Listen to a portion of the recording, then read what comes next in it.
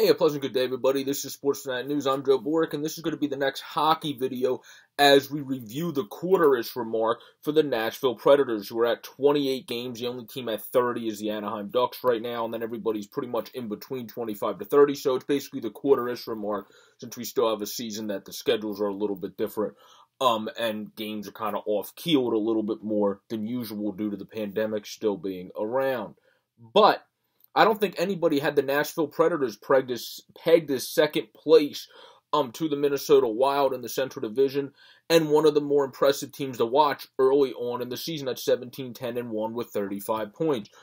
John Hines, who was a coach that I have to eat crow on because personally in the past, coming from the Devils, I did not think was really that good of a head coach. And now he's getting all of this out of his players. He's getting Matt Duchene to be worth the contract they paid him. He's getting Ryan Johansson to be worth the contract they paid him. Duchene has, who's been banged up recently, so I have to go down and in the last couple of games, so I have to go down to click on his stats. But I know he has almost a points per game pace where his actual statistics are, 25 points in 26 games, 13 goals, 12 assists, making him worth that contract, damn sure. They have UC Soros, who's one of the best in the league, followed by one of the best prospect goaltenders in the league in Askarov.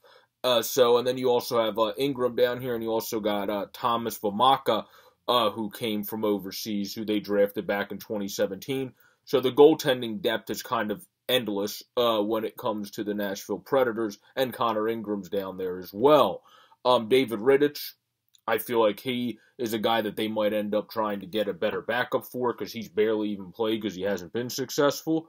Other than the one game the other night before Soros came back, he had a pretty good game the game before he came back, but minus that, he hasn't been too great this year. Their defense, Yossi Fabro, love that defensive pairing. Ekholm Carrier. Carrier's playing more minutes than you would expect him to play, and playing a hell of a great time as well. 9 points in 25 games, playing a good overall game. Him and Ekholm seem to have found it together. Borecki and Benning, that pairing leaves some stuff to be desired. It'll be interesting to see if they try to add a little bit there. Eeli Tolvanen is hot as a firecracker. I mean, the dude is absolutely on fire. 5 goals, 5 assists, 10 points in 28 games, where I believe it was a 4-game goal streak he had now. So Eeli Tolvanen absolutely is hot as a firecracker. Tomasino, obviously a very good player. They drafted 24th in 19, developing nicely. Mikael Granlund playing absolutely fantastic at a points per game himself. And then Philippe Forsberg had a 4-goal game, obviously, this year, and has been very solid otherwise to have 18 points in 19 games himself. As long as he can stay healthy, they're definitely in a very good spot. This is a team, though, the biggest key to it is me eating crow on John Hines because you haven't been getting the most out of Duchene. You haven't been getting the most out of Ryan Johansson. And now, all of a sudden, with John Hines there, you're actually getting it to happen with these guys. And obviously Johansson right now is unfortunately in COVID protocol, but he's also been basically a points per game guy and is a very good defensive guy on both ends, where it looks like the confidence spark to him has got him playing his great overall game again, where prior in Nashville he hasn't even been as squeaky clean on defense, which has been his bread and butter in his career. So it looks like those two are getting back to their ways. Mikael Granlund's having a career year. Forsberg's doing his thing, and then he's a guy that becomes the interesting factor, just like Drew Droe does with Calgary. What do they decide to do with him? Are they going to re-sign him, and they're going to have the money to do that, or are they going to move on from him because they don't have the money to do that? We'll have to see as time goes on. But this has been the quarter-ish review as Nashville's at 28 games of the Nashville Predators. Not much they have to do. Maybe add another defenseman to help that third pairing.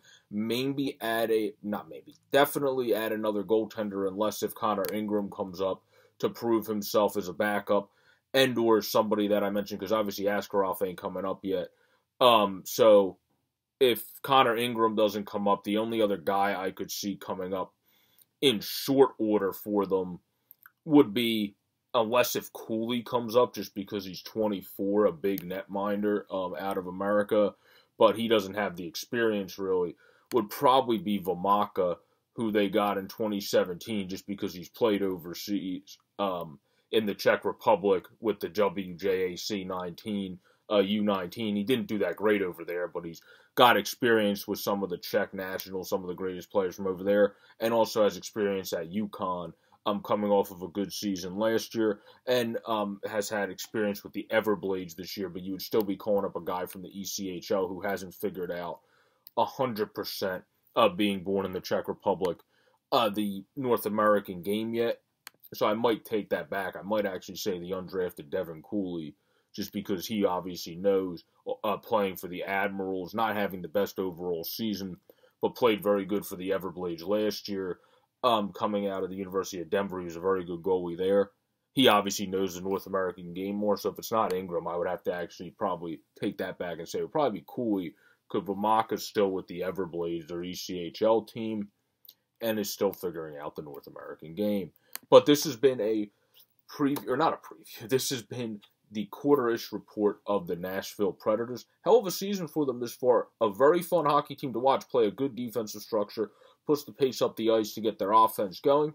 And then UC Soros is a goaltender. That is one of the more fun ones to watch. One of those remaining little guys left at 5'11", 180. Peace out, everybody, and stay safe.